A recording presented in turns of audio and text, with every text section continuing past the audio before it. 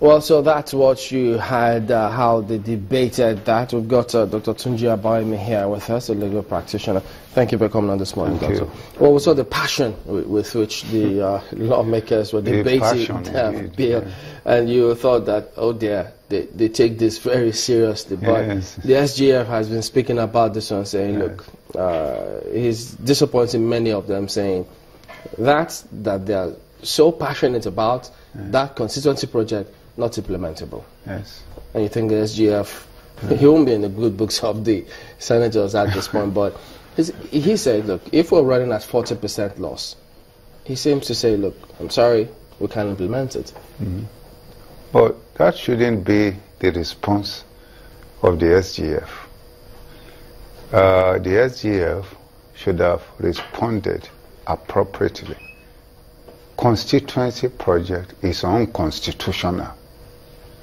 There's no room for it. That's what he should have told the National Assembly. Wow, that's open up another chapter entirely now. Yes. But you know, they argued all this some time ago, but even though they say if it's in the budget, does this still make it unconstitutional? It shouldn't be in the budget. Let us understand, first and foremost, how did the Constituency... Doctor, yes. Just give us a minute. We'll take a quick break, and then we'll come in and sink our teeth into this one. Welcome back to Sunrise Daily. Dr. Tunji Abayomi, you were going to talk about the fact that, yes, it may be in the budget, yes, but it still doesn't make it constitutional. Unconstitutional.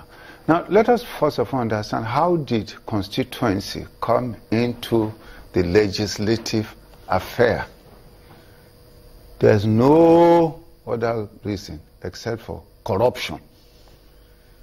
It is unconstitutional, and it's not the first time. Not development? Has nothing to do with development. First and foremost, let us understand it's not the first time. In 2001, it was a major issue. In fact, they threatened to impeach the president because they were claiming that Obasanjo refused to execute constituency projects. They were the people that put these projects in the budget. On that occasion, I was working on this book. I wrote to Pius and him on the same issue. And my letter was on June 14, 2002. And I raised two questions. And those two questions are as follows. He was the Senate President. He was then the Senate President, and I said, we are asked to consider whether the legislative arm was right to, 1, create or insert expenditure heads or projects and allocate money for the newly created expenditure heads or projects in the national budget, what they call the constituency allowance. Secondly, legislatively increase the money allocated by the executive in the 2002 budget to an amount it deems fit and proper and for projects it intends. Now, you must understand the issue. Before you go further, yes. Did you get a reply to that letter? No, I didn't get a reply. They never reply serious letters. Now, let us first of all understand the order of the Constitution. Section 81, the only law that is directed to be made in a particular manner is the Appropriation Act under Section 81. There's no other, in all other laws, the business of making law, the prerogative is solely that of the Legislative House. But when it comes to the appropriation law, the Constitution says that the President must present, is the initiator, budget estimate. The National Assembly must approve. The President must have budget heads. No other law in the entire history of legislating is given that kind of power. But they say they have the power of the purse. Now, they have nothing like that. The power to budget, is the exclusive prerogative of the President. You cannot budget and at the same time approve.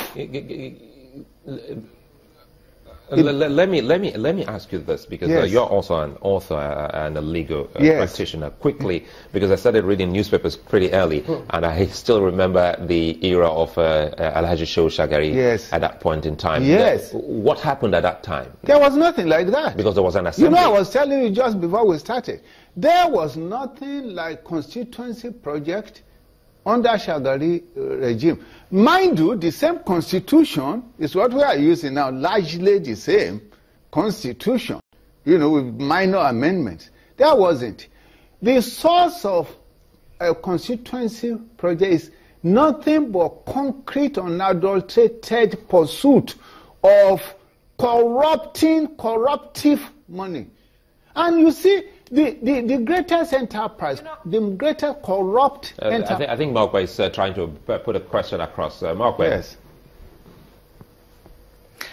There have been quite a number of issues raised here. I mean, Timberlane talked about the passion with which that conversation took place, or the debate happened on the floor of the Senate. And reference was made to earlier comments by the SGF. I mean, if you listen to one of the lawmakers, he did say that this SGF seems to hate the members of the Senate. Don't you think that the comments that this is not legal or that it was unconstitutional could have provoked the members a little further? Would that have been a wise comment?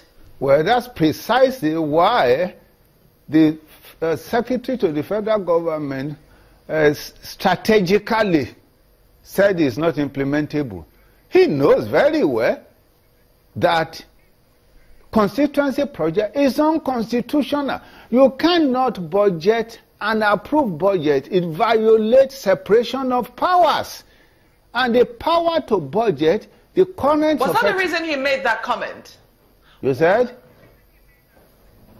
So was that the initial reason he made his first comment? Because, I mean, we've had the SGF talk about a number of issues in recent times. First, it was about the 2014 conference that happened, and you know how the federal government, it would seem, you know, regards the reports of the 2014 conference. We've also seen the comments of Professor Bolaji Akinyemi, who says that, you know, his comments were unbecoming of his office. So would you say that the lawmakers were, you know, a little out of their weeds, especially when this particular matter has been settled through the debate that they've had on the budget? Wasn't it out of place?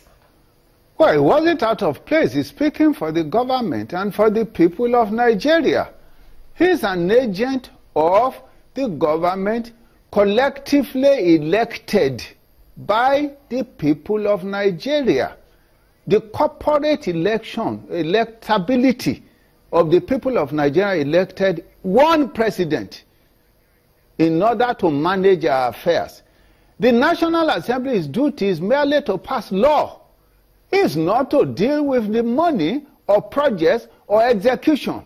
So how does it work? If you say, as the representative of the people, this is the need of your constituents and your constituency, do you advise the executive, maybe state or national or federal government, to say, this is what I think my people need, by way of lobbying, so that can be included? Precisely. All of that is discussed in my letter. Naturally, because of the interdependence of the three arms of government, you could have interest in development in your constituency.